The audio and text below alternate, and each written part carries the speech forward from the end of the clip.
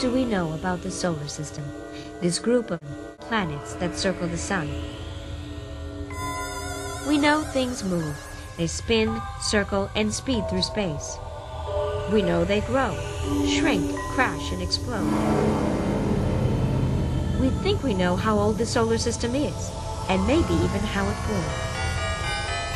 formed. We also understand some of the forces that keep the solar system working.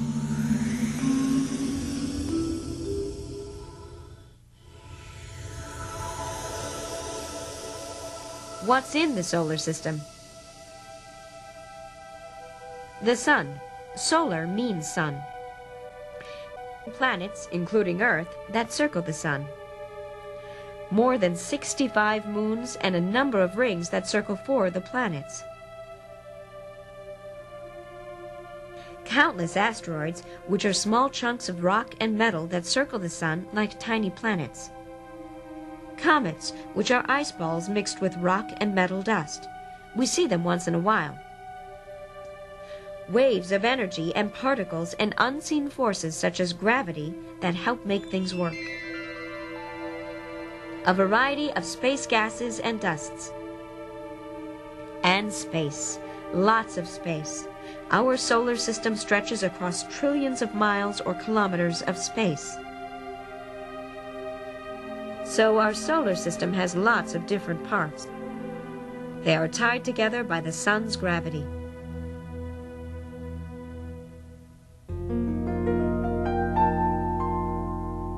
Cosmologists, scientists who investigate how the world formed, think the solar system started developing about 4.5 billion years ago, near the edge of a group of billions of stars called the Milky Way galaxy. Here, a large space cloud of gas and dust, called a nebula, began swirling and contracting to become smaller and tighter. As the nebula contracted, particles of dust and gas condensed, like drops of rain in a thundercloud. Soon, another force helped draw the particles together into clumps: gravity. Gravity is an unseen force that pulls one object to another. On Earth, for example, gravity pulls an apple that falls from a tree to the ground. While the solar system formed, for hundreds of millions of years, condensation and gravity pulled nebula gas and dust into an ever-tightening sphere. When the sphere was more than 1,000,000 times larger than our Earth, heat and pressure inside started a chain of nuclear reactions.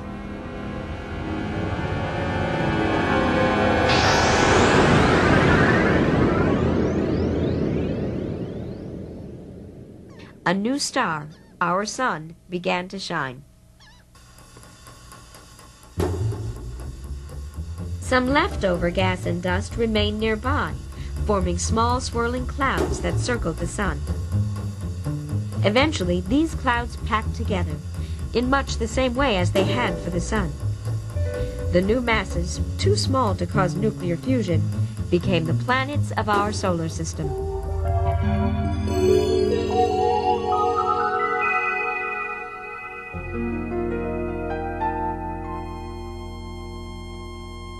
Gravity not only helped build the solar system by pulling gas, dust, and other space debris into spheres, gravity keeps it together. Without gravity, planets would fly away from the sun. One law of gravity states that bigger objects have stronger pull. The sun has 99% of the solar system's total mass. Its powerful gravity holds the planets in orbit. But if gravity were the only force at work on the planets would fall to the sun like an apple falling to the ground. A second force, called inertia, prevents this. Inertia keeps things moving in certain ways. For example, a ball you throw in a straight line will continue straight because of inertia. In space, inertia will carry a spacecraft in a straight line forever, unless another force such as gravity or rocket engine thrust changes its direction. Inertia tries to move planets in a straight line out into space, away from the sun. But gravity holds them in. Fortunately for each of the planets, gravity and inertia are in balance with each other, and the planets go round and round the sun.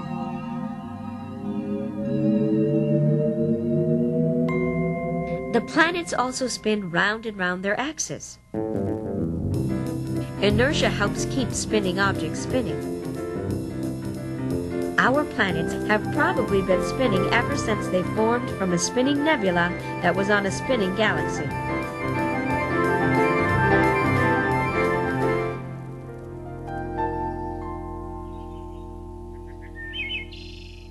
Let's look a little closer at the sun.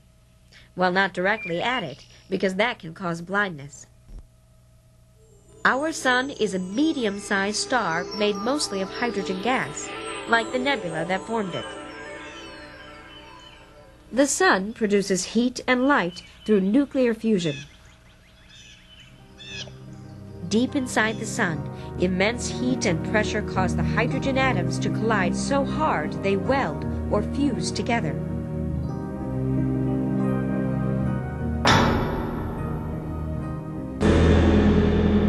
The fused hydrogen atoms make a different kind of gas, helium.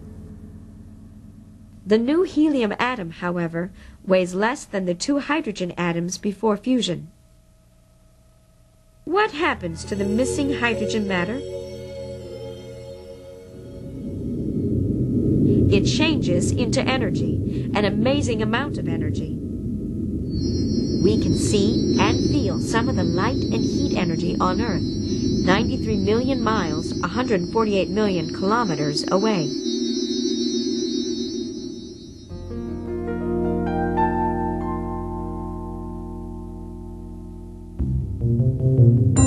The planets can be divided into groups. First, there are 4 inner rocky planets. Second, 4 outer gas giants. Let's turn to the inner rocky planets for a moment. These include Mercury, Venus, Earth, and Mars. All the rocky planets are small and have crusts of rock. These planets are also denser than the outer planets. That is, a bucket full of a rocky planet weighs more than a bucket full of a gas planet. The rocky planets all appear Earth-like, so they are sometimes called the terrestrials. Terrestrial means Earth. Mars is the farthest rocky planet from the Sun. Mars might have, or at one time had, microscopic life similar to Earth's. Beyond Mars lie the 4 gas giants. These are enormous spheres of gas such as hydrogen, helium, and methane. Gas giants have deep, swirling, poisonous atmospheres which give way to slushy oceans of frozen gases. The planets don't have solid surfaces like the rocky planets, though deep inside may be layers of hard, frozen gases. Each gas giant has moons, rings, or both. The closest gas planet is Jupiter, the solar system's largest planet. It's 1,400 times the size of Earth. Next is Saturn, which has spectacular rings that are thousands of miles or kilometers wide. Then there is Uranus, which leans over so much its axis points directly to the Sun. The last gas giant, Neptune, is so far away, its sunlight is more than 1,000 times dimmer than on Earth.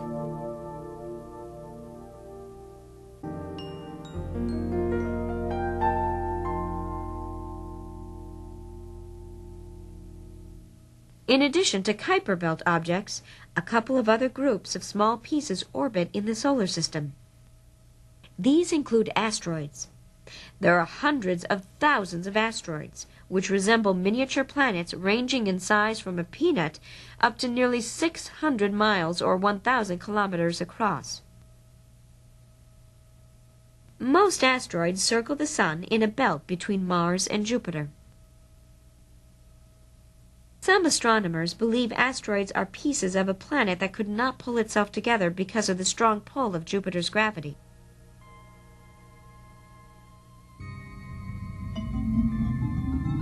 Many scientists also think an asteroid hit the Earth 65 million years ago and helped cause the extinction of dinosaurs.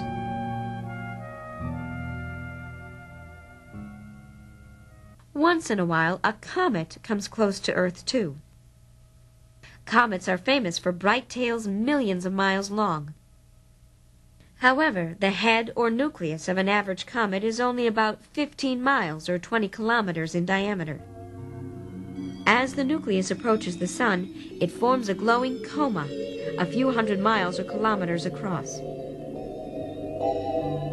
The spectacular tail that follows is made of escaping dust and gas that look on fire from the sunlight they reflect. Comets mostly stay far beyond Pluto in an area called the Oort cloud, where there are billions of them. Comets we see have been knocked out of the Oort cloud. Somewhere on the outside edge of the Oort cloud, we meet the heliopause. The heliopause marks the end of the Sun's gravitational grasp and the end of the solar system.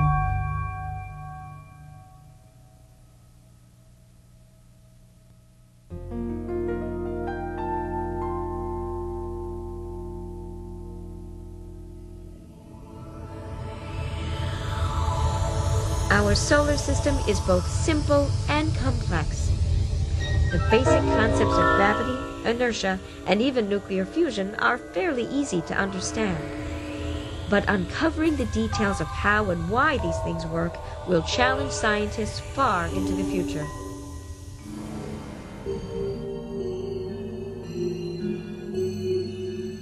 Our solar system spans trillions of miles or kilometers.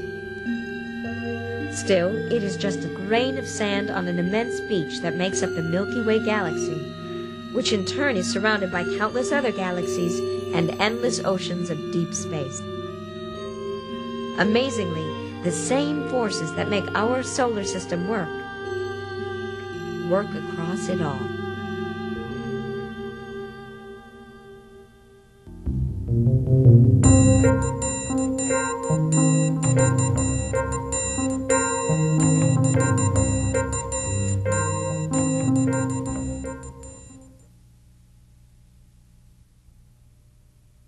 Let's take a few minutes to review some of the things you learned in this video. In the following quiz, fill in the blanks with the correct words when you hear this tone. Good luck, and let's begin. 1. Our solar system has lots of different parts, all tied together by the Sun's.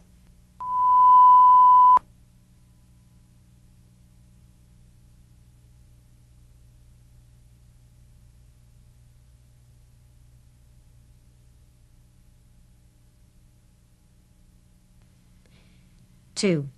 We sit near the edge of the galaxy.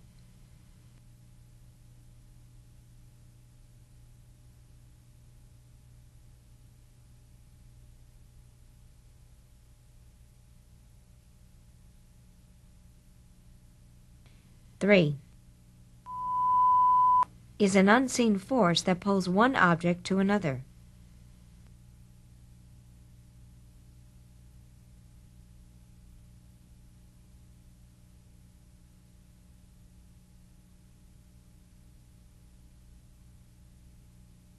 4. What force keeps the planets from being pulled into the Sun?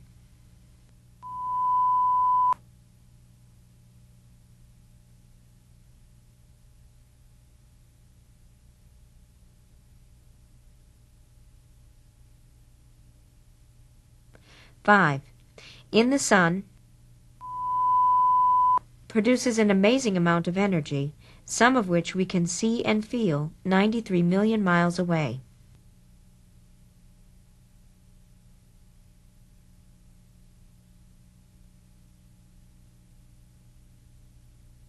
Six. The 4 inner planets include Venus, Earth, and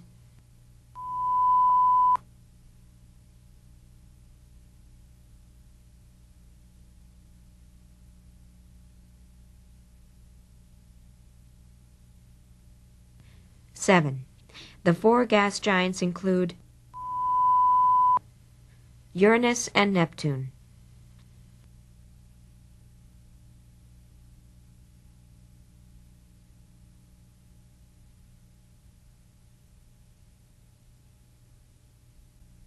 Nine. Kuiper belt objects and are among the groups of small objects that orbit in the solar system with planets.